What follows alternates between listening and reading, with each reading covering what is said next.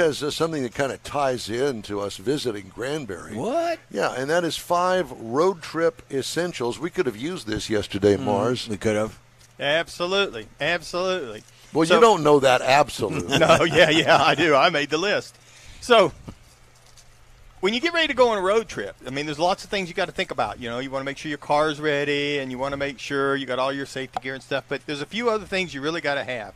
And this first thing I wanted to point out was an organizer that fits behind the seat. Now, this one fits behind the driver's seat, and you got one for the passenger seat. And you can put – the kids can put all kinds of things in these things. They got water bottles. They got places to put pencils, pens, toys, whatever you want. So it's kind of like a backpack for the car. Except it's right in front of them. Yeah. So all they got to do is reach out of their car seat if they're in one and grab it. And so it'd be great to keep all their stuff in one place.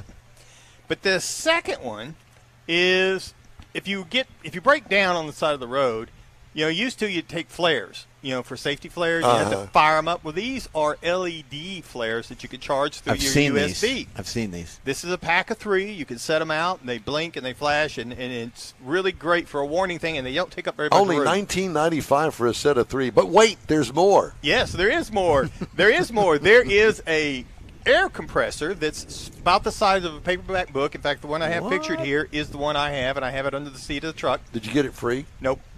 I wish. Amazon. And it works really well, and it doesn't take up much room. It will air up the tires without any problem. Basketballs, anything else your kids need done. But the really good one that you really need more than anything else is this fourth item. Now, it is a jump box is the easiest way to describe it. It's small. It's bigger than a paperback. The one I have is a little bit older than this one, but it's the same brand. And you connect it to your battery just like you do a jump cable, except you can push a button, and after you've charged it up with USB power, it will jump start your car. Now, it will also have, this particular one also has some USB ports. If you're broke down, your phone's going dead, you can plug it in and charge your phone. And you can plug in flashlights, anything that runs off a USB port. I would imagine that you could probably jump start a human heart with that, couldn't you, if you did it the right way? Well, if you clip those cables on the right place, you could. Right on your nipples, right on there. That's what I was thinking. All right. And David, this is a little more expensive. This will cost you over $100 to get one of these that'll actually jump start your car. But again, it does a lot of things if you're broke down on the side of the road to keep you safe and going. This last item is really super important, but it's really the easiest. Duct tape. You need a roll of duct tape.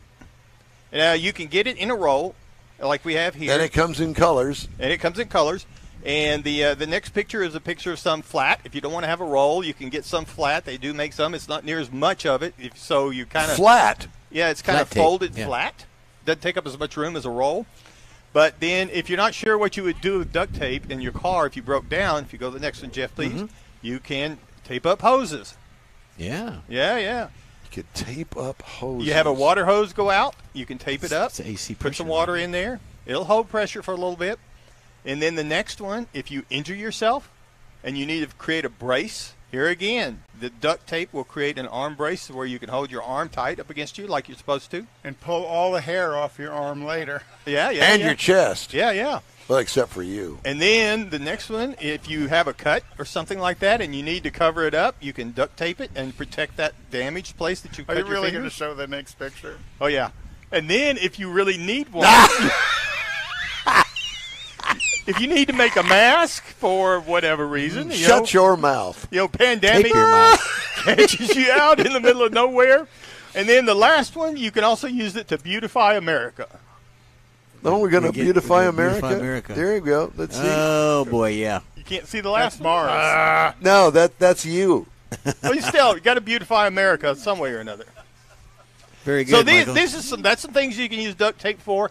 And I, to be honest with you, I've actually heard of people actually making a belt, a water pump belt in an emergency, wrap it up and pretty thick to where can't dry very fast, but you can make a water pump belt out of it. So you got to have some duct tape. If nothing else, you can always just duck it and go on. I carry duct tape in my trunk with rope and a shovel.